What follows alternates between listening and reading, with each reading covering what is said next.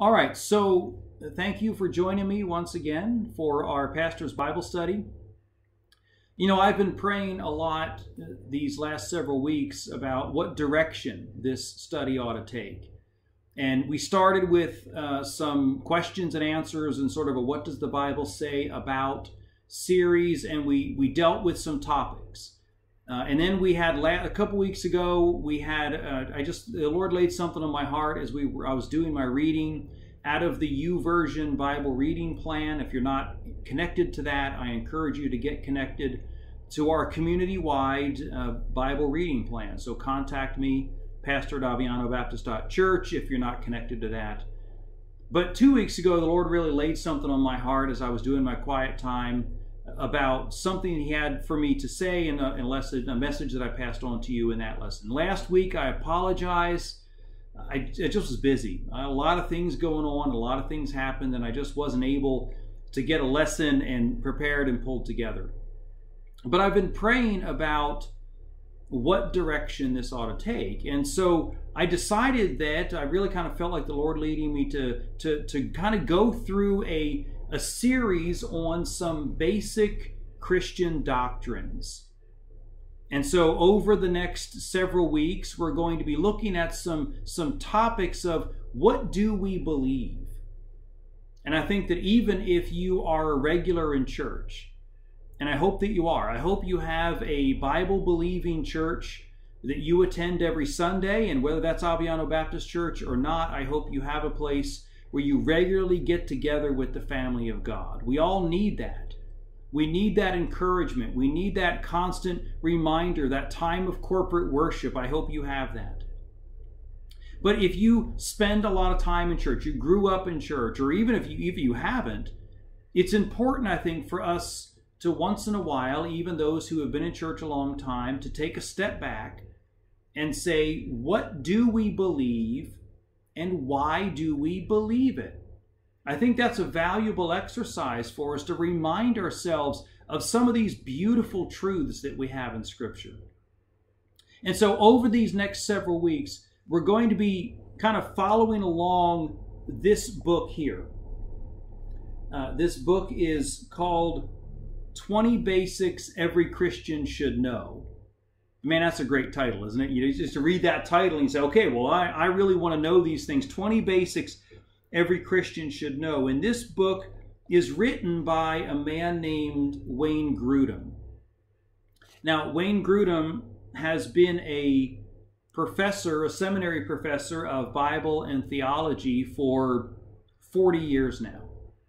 And I don't agree with absolutely everything that Wayne Grudem has to say on every single topic, but when it comes to issues of basic Christian doctrine, there are few people more qualified to speak or to write on that than Wayne Grudem. And so we're going to use his book as a basis for this study.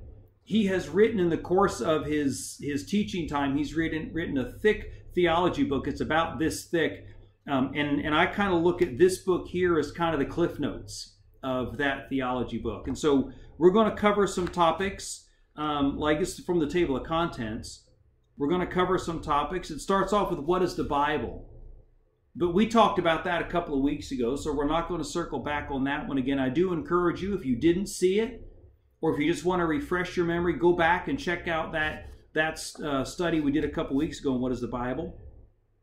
But he's got some topics like, what is God like? We're going to talk about that tonight and then for the next couple of weeks as well. What is God like? What is the Trinity? When we talk in church, Father, Son, and Holy Spirit, the Trinity, what are we talking about? What is the significance of that? What is creation? We talked about whether the Bible and evolution are compatible a few weeks ago, but what do we learn from the creation account? Not just about whether evolution is true or not, but what do we learn about God from the creation account? What is prayer? When we have a prayer life, what is really going on there? And who is man? What is sin? Who is Jesus? 20 topics in total that he covers, and we may cover them all. We may just have some selective topics. And so my intent would be that we'll cover those topics until we run out, we finish the book, or until you send me a note and say, enough, Pastor, I'm through with that, let's go on and do something else. So tonight, I want us to start with the first topic in that book, and that is the topic of what is God like? Now, as I said, we're going to cover this over the next couple of weeks. This is a big, big, big topic because He is a big, big, big God. And I try to keep these lessons at about 30 minutes or so. And so I don't want us to spend. We can't possibly go through everything there is to go through about what is God like. Even if we had hours and hours and days and months and years to cover, we simply could not exhaust that topic. But I want to keep these lessons at about 30 minutes, and so I'm going to try to keep an eye on the time so that we can have a reasonable amount of time. And so we'll cover this topic in several chunks over the next several weeks. You know, when we talked about the Bible a couple weeks ago, we talked about this as being God's revelation to man, and we use that terminology. We talk about it that way a lot. That the Bible is God-breathed. It's His very words to us. And when we read this, when we open up this book, we read a lot of stories, right? We're reading in our community Bible reading plan the story of the Exodus, when God led the children of Israel out of Egypt. We read that story. We read the story. Today's reading was on the 10 Commandments, when God gave His law to the people. And then we fast forward and we read stories like David and Goliath and Joshua and the Battle of Jericho. And we read stories about Jonah and the great fish. And we move into the New Testament and we read all of these great stories about Jesus and His ministry in the Gospels, and Paul and his missionary journeys in the book of Acts. And you know, when we're reading all of those stories, God didn't give us those stories for entertainment purposes, or just to give us a historical account of the church or the nation of Israel, although they are entertaining stories, and they do give us this historical account, that is true. But He gave us these stories because they reveal what God is like. When we see Him interacting with the children of Israel in the Exodus and their wandering in the wilderness, we learn some things about what God is like. When we see Him deliver them through Joshua in the Battle of Jericho, we learn some things about what God is like. Daniel in the lion's den, we learn some things about God. Jesus throughout the Gospels, we learn some more things about God. When we're reading these stories, we're learning about what God is like. And so I want us to see a few things about what the Bible tells us about what God is like. By the way, I encourage you to have your Bible with you when we're doing this. This is a Bible study. These are topical lessons. So we're not going to take one book of the Bible and just go through it. These are very topical lessons, and we're going to cover a lot of ground in Scripture. And I don't have all the passages pre-marked, so I'll be flipping around finding them just the same as you are. And so that gives you time to find them so we can look at them together. We can read them together. And this can truly be a time when we dig into the Word of God and see, what does the Bible have to say about what God is like? What do we learn about Him through the pages of Scripture? Okay, so that's enough introduction. Let me say a brief word of prayer. Then let's jump into this lesson about what the Bible really does tell us about what God is like. So let's pray. Father, thank You that we have an opportunity to know You through Your Word. And so, Lord, I pray tonight as we open up Your Word, as we talk about what You're like, as we learn just a few things and a few thoughts about what You revealed to us, Father, would You teach us and help us to know and help us to grow in our understanding and our relationship with You. We pray that You would be our teacher and our guide tonight. We pray in Jesus' name. Amen. Okay, so what is God like? What does the Bible tell us about that? Well, the first thing that we learn about God from the Bible is simply that He exists. Now, I know that seems almost too obvious to have to say it, right? Well, of course God exists. Would we even be talking about this? We wouldn't even be having this lesson if God didn't exist. And it seems almost too obvious, but it has to be stated at first that God does exist. We learn that very plainly from the Bible. And there are some in our world, we call them atheists. They don't believe in God. They don't believe that he exists. They believe he's a myth that was made up. He's a crutch that people have made up so they have something to lean on. But the Bible approaches God's existence just very matter-of-factly. In fact, you won't find proof of God's existence, not even in the Bible. The Bible doesn't set out to prove God exists. God doesn't owe us proof. He doesn't owe us that kind of evidence. The Bible is just simply very matter-of-fact. It simply assumes God's existence. Several years ago, I was having a debate of sorts with a friend of my niece. Now, this young man is an atheist. And we were having this debate over Facebook Messenger, and we got to this question of, he demanded proof. He said, I need proof of God's existence. Can you prove that he exists? And I would talk about how, like we talked about when we were looking at the lesson about evolution, how when we look around nature, we see a whole lot of evidence that points to God's existence. The way things all fit together, and the fact that it also perfectly feeds us and sustains us, and how the creator of that must have been perfect and powerful. And I pointed all those things out, but he just kept demanding, it's not proof, I need proof. We're not going to find proof of God's existence not even in the Bible. Genesis 1:1, the very first sentence of the Bible, simply states like this: in the beginning, God created the heavens and the earth. It's matter of fact. It doesn't attempt to prove. It doesn't even try to say, okay, in the beginning, God. Now let me stop here and prove and tell you all the reasons why you ought to believe in God. Let me prove his existence.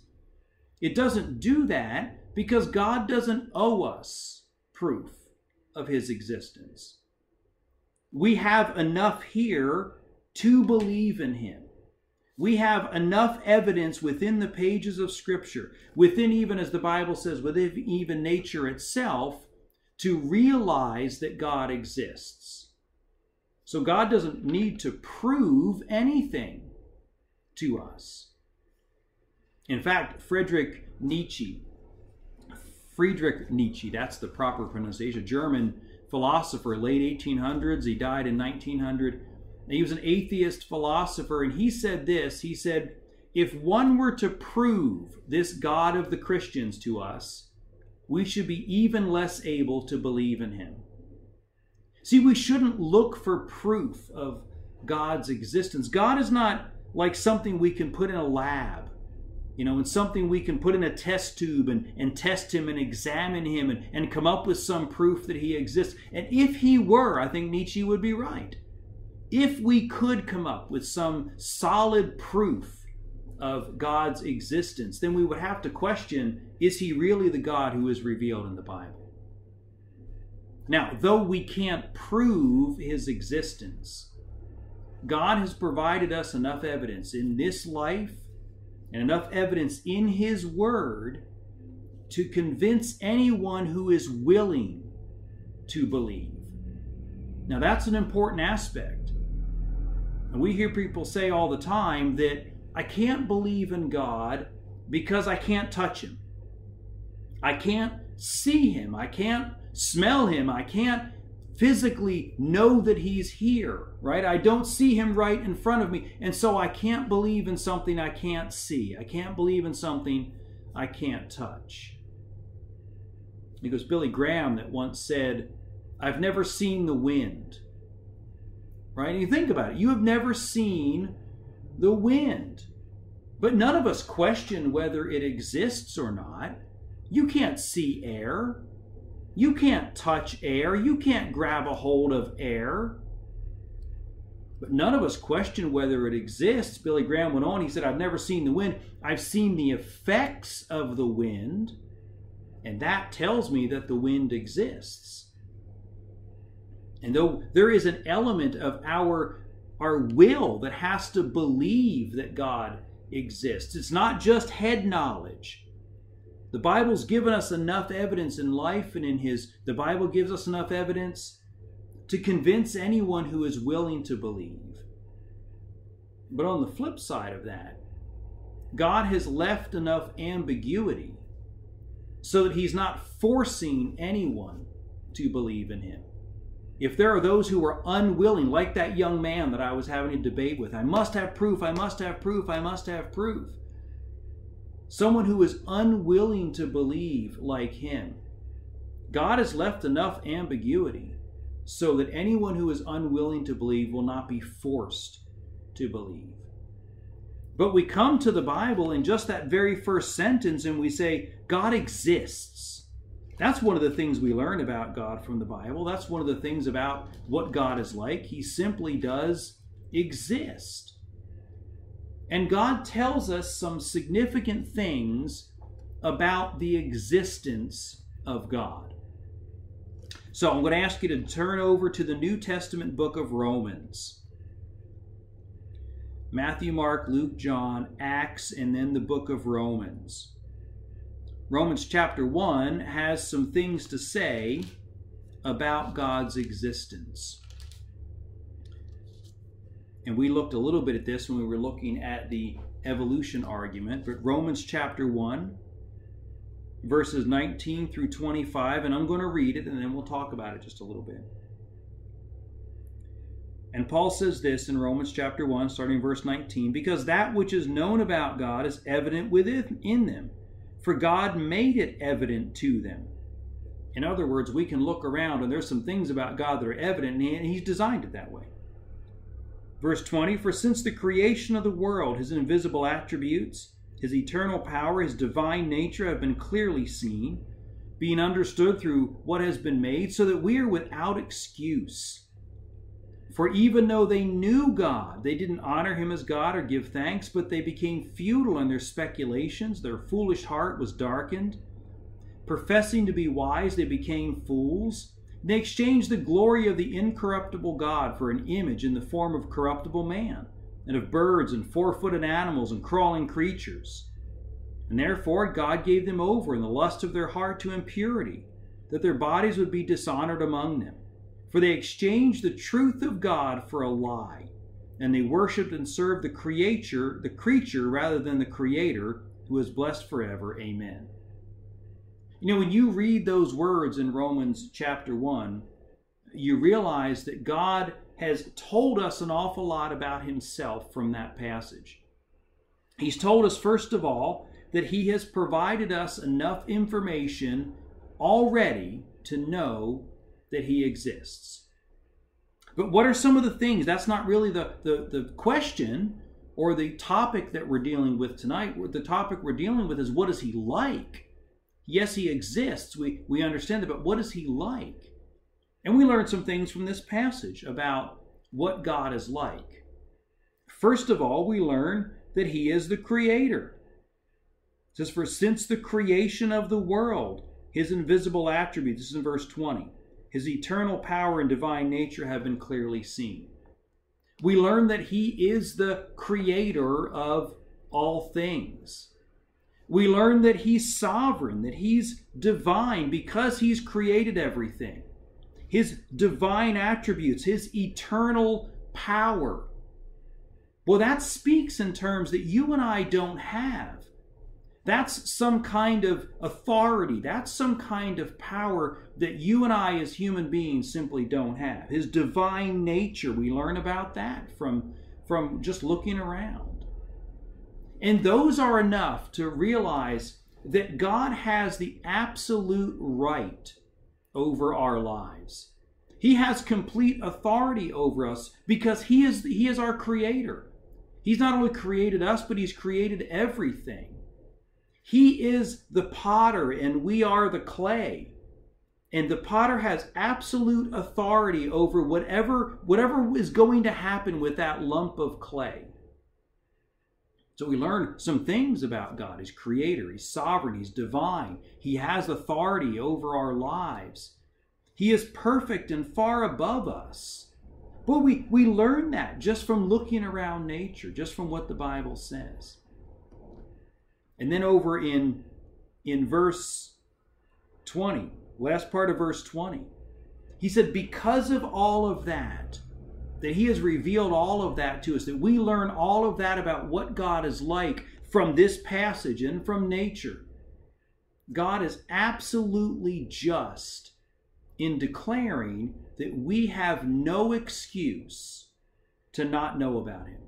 We have no excuse to not know that God exists. We have no excuse to not know he is divine. He is the creator. He is perfect. We are without excuse. Because as he goes on to say in verse 25, those who would be unwilling to accept that God exists and accept what God is like, he says in verse 25, they've exchanged the truth of God for a lie. They have actively gone out of their way to deny God's existence. That's why he's just in declaring that we are without excuse. Okay, so we recognize some things about God's existence. Now I want us to think though, why is it important for us to recognize, when we talk about what God is like, why is it important for us to recognize that God exists? To start with that, and I've spent a lot of time on that one issue, the existence of God. But why is it important to recognize that God exists? Well, first of all, it acknowledges the truth of Scripture. When the very first line of the Bible says, in the beginning God, and it assumes he exists, very matter-of-factly states that he exists, it acknowledges the truthfulness of Scripture.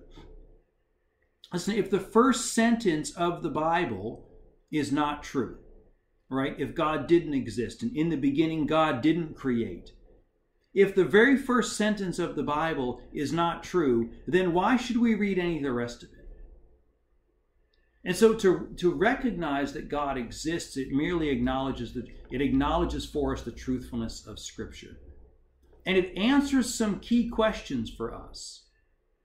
For question number one, where did we come from, right? That's the question we were dealing with in the issue of evolution.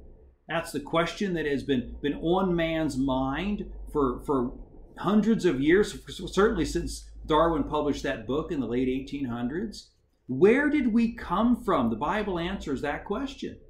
We recognize that God exists. We have an answer. It answers the question of our identity. Who are we? Where do we fit? Are we different than dogs and cats? Who are we? It answers one of the key questions that mankind has been asking for thousands of years. Why are we here? Does our existence on this earth, does this life have any meaning? Does our life have any purpose? Knowing that God exists helps us make sense of that question. Knowing that God exists gives us an idea, a framework of morality. What is right and wrong? How should we be living? That's one of the reasons why Charles Darwin in the theory of evolution, we talked about this a few weeks ago.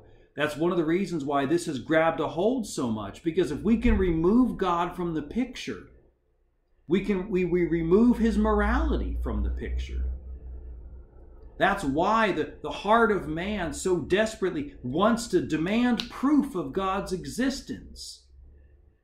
Because if I don't acknowledge that God exists, I don't recognize that I'm under his morality. I can say anything goes. I can do what's right in my own eyes. Recognizing God exists helps us answer the question of morality. And then it helps us answer the question of destiny. Not just why are we here on this earth, but what happens when we're not on this earth? Every one of us is going to die. Someone once said it this way, that life has a 100% mortality rate. And when that day comes for every one of us, what's going to happen to us? Is there life after death? And what does that look like? And how can I ensure that I go to heaven and not go to hell? Answers the question of destiny. It affirms that our life has meaning and purpose Listen, if there is no God, our lives have no purpose.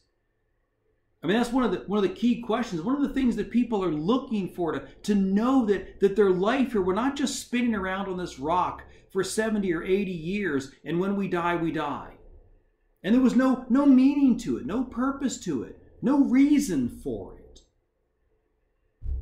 Listen, if there's no purpose to life, there's no significance.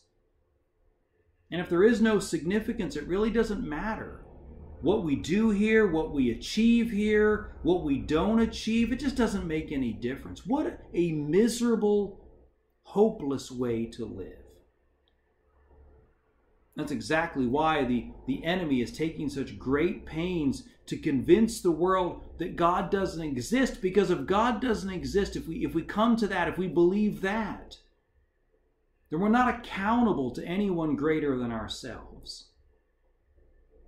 Well, the first thing, I know I spent a lot of time on it tonight, and our time is almost done here. The first thing, though, we learn from Scripture is that God simply exists. And I just want to cover one more topic tonight, and then we'll pick it up next week. And that is one of the other things that we begin to know about God.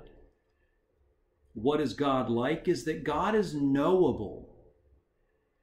You know, there are some people that believe that God is out there. He's distant. He's far away. He just sort of put us here, and then he leaves us to our own devices. And that we can't know him, and he doesn't really know us. He's not concerned about what's going on here. But when we open the pages of Scripture, the one thing that we can't escape is that first, that God exists, but that God is knowable. Not completely. We will never know everything there is to know about God. I think if we did, if God were to put all of that knowledge about himself into our heads, I think our heads would explode. We can't know everything about God. We can't know him completely, but we can know him sufficiently. We can know enough about him. I mean, we see even in the pages of Scripture, God is not fully knowable. Take in your Bibles and turn back to the Old Testament book of Isaiah. Isaiah chapter 55. And I had stuck my finger in my Bible as I was holding it like this, and I stuck it into the book of Jeremiah. So I was just one book ahead, so I was able to quickly turn back to the book of Isaiah. I'll give you a second to turn there, but here in Isaiah chapter 55, we think about this idea of God not being fully knowable. And this is what it says, Isaiah chapter 55, verses 8 and 9. This is really God speaking through Isaiah. He said, "My thoughts are not your thoughts. My ways are not your ways, declares the Lord. For as the heavens are higher than the earth, so my ways are higher than your ways, and my thoughts are higher than your thoughts." That's the way it ought to be, right? I mean, that's not really a problem. It should be that way. If God is all of those things that we saw in Romans chapter 1, he is the creator, he is the sovereign, divine, all-powerful King of the universe. If God really is those things, his thoughts should be higher than our thoughts.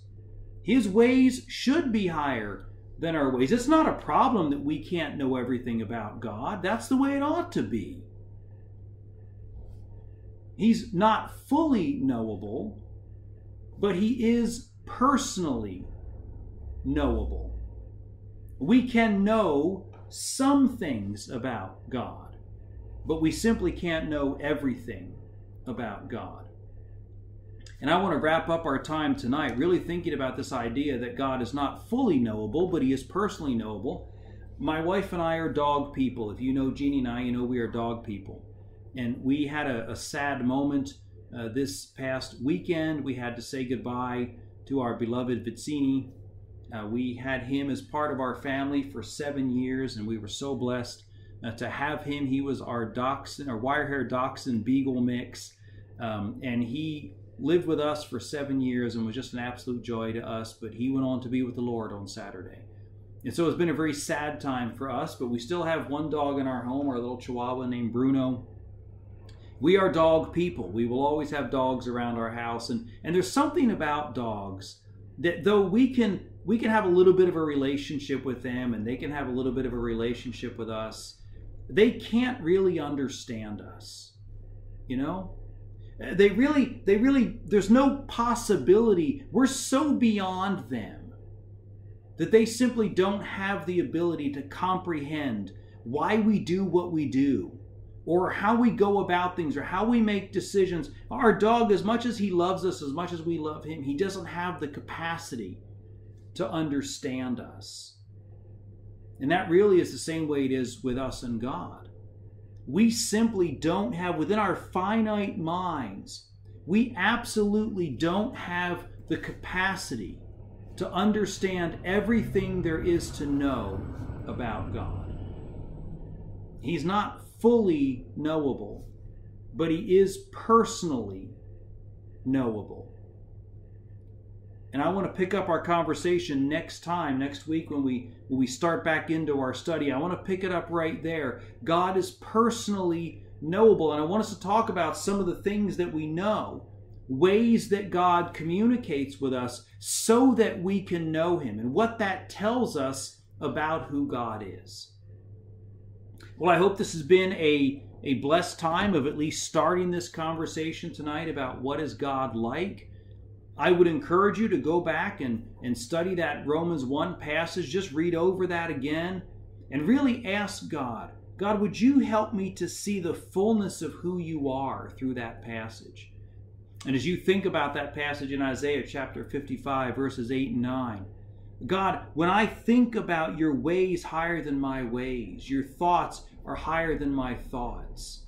When there are times in my life when I have more questions than answers, I can lean on that and say, God, I don't understand everything you're doing, but I trust your heart. And I trust that this has been a blessed time for you tonight. I hope you have a fantastic week. I know we have a holiday weekend coming up this weekend, but I still do hope that you're planning to make church attendance a part of your weekend activities, and so I hope we'll see you on Sunday. The reservation system's already open, so you can go out on the Facebook page. I shared it in WhatsApp this afternoon. You can go out and make your reservations for Sunday and reserve your spots. I hope we'll see you in service on Sunday. I hope this has been a blessing, and I hope you have a wonderful week.